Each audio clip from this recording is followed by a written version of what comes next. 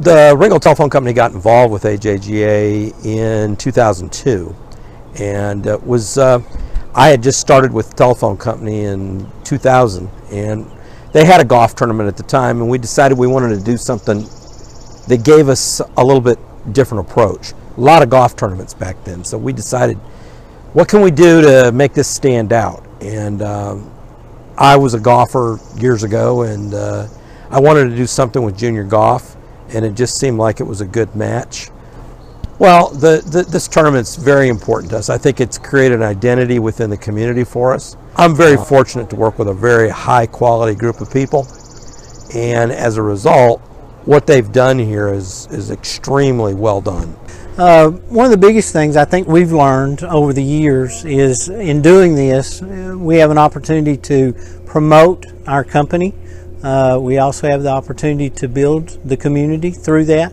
Our owner has a definite, I guess you would say, feeling about how she wants to support the community, and she does a great job throughout the year. And with this, we get to provide needy folks things that will help them, and it helps benefit the company through that.